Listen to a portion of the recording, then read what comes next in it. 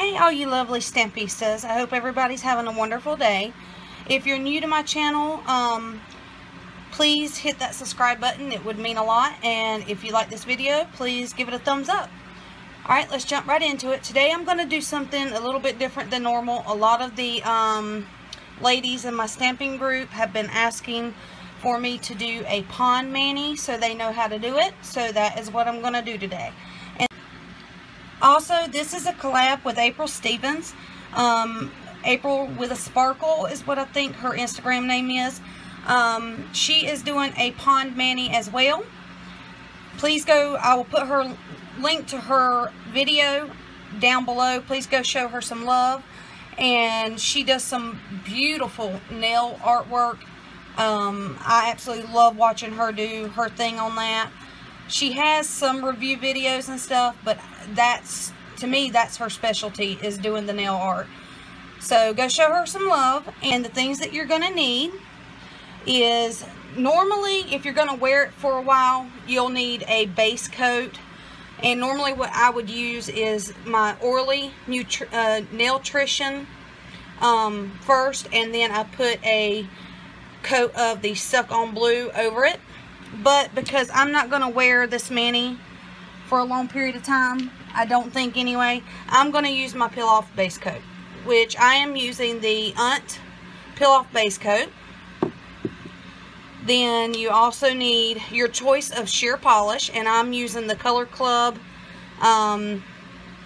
Flush Sheer Polish.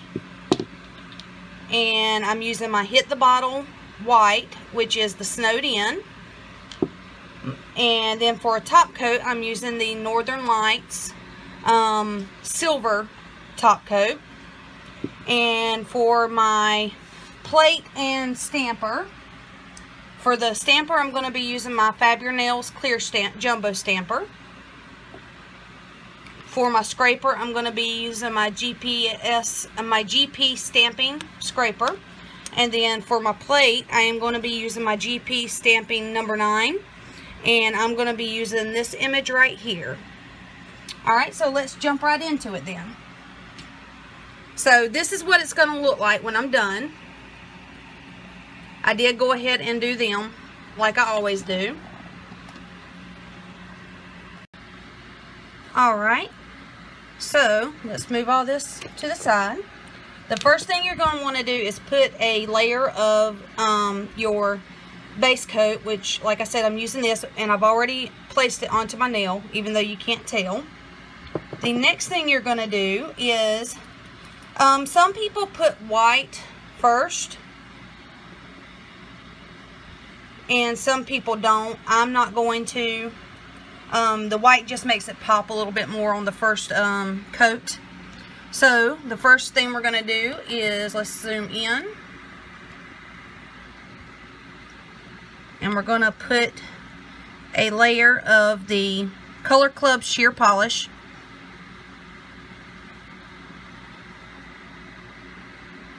And it has to be sheer polish, by the way.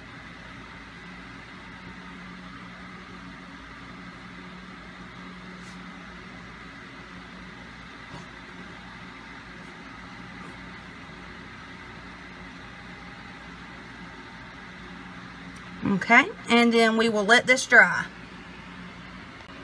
Alright, next we will be taking our plate and our selected image.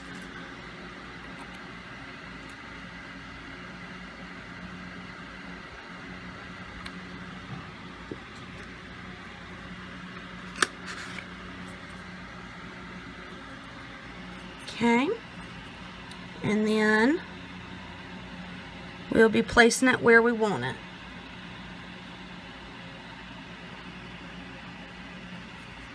And I just have a little bit of acetone right here to the side to kind of help with the cleanup.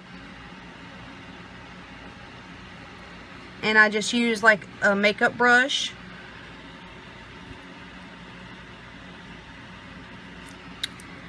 Alright. Now, let's set that to the side for a second. And now that we've done our stamping over it, we are going to do another layer of the Color Club sheer polish.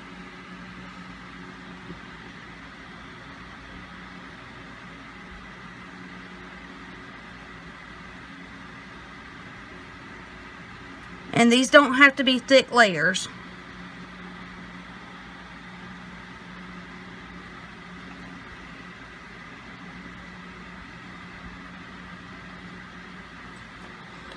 Okay. Okay, once it's dry, the second coating, then you want to get your stamping polish on your plate and everything again.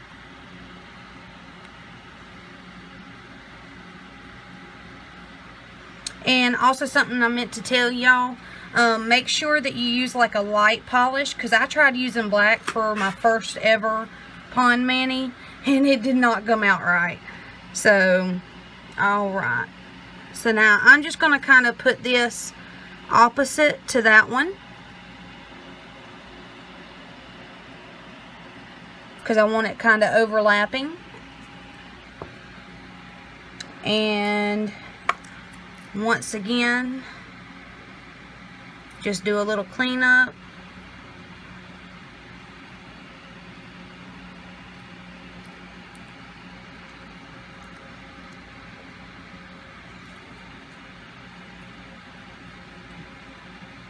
Okay, once you've done that cleanup, you'll come back with your sheer polish again. Let's zoom in.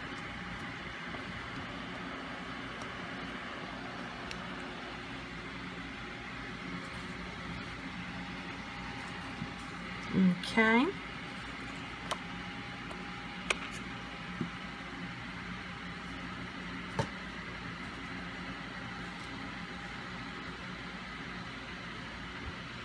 Do another coat.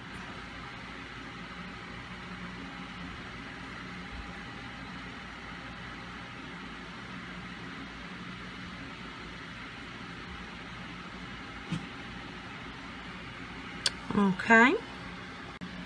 Alright, now that we have let that dry, we're going to come back in with our stamping plate and our polish and stuff and do one more set of flowers.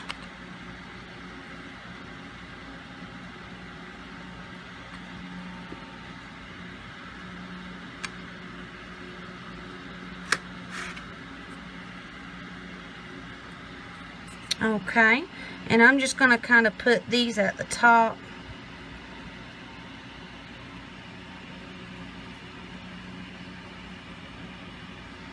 Like that right there. And once again, come in with the brush, do a little cleanup.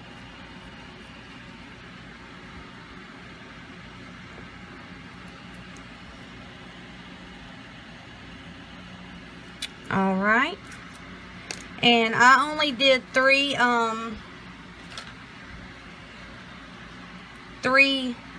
sets of stamping on this one, and we're going to come in and do another layer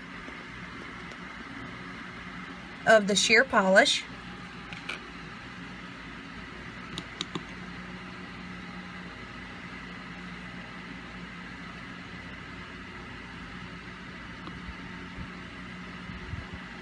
Oh, too much.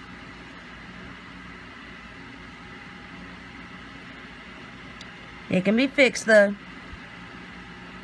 It ain't dried. Alright, now we're going to let this dry. Alright, now I don't ever let my manicures fully dry when I'm getting ready to put my top coat on. Only because the top coat, especially on like a fast drying top coat, is supposed to it's supposed to assist your polishing drying faster.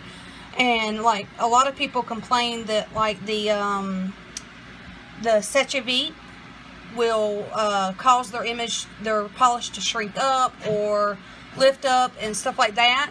And it's usually because they put it on when the polish was completely dry. and it doesn't do that when you put it on when it's still just a little bit wet. Not a lot, but a little bit.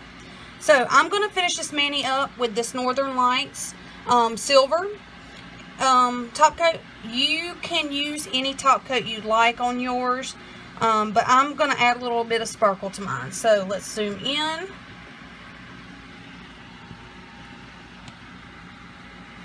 And with the Northern Lights polish, you got to shake it really, really well.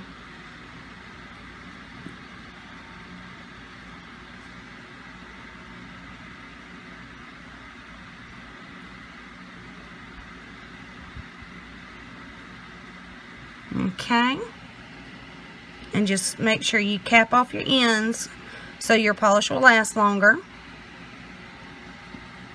And we're done. If you need to do cleanup, do that, but that's what the mani looks like.